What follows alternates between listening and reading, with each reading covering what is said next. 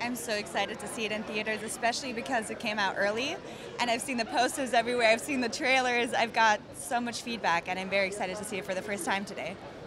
Yeah, it's been such a wonderful journey. We were all in Puerto Rico for so long, and it's like a family. You spend so much time together, and you really become friends. And Yoson An, who plays alongside Gerard Butler, has become a really close friend. So Bree and the character of Kelley are both like the youngsters in this journey, and it's their first trip away from home, and they're like the innocents.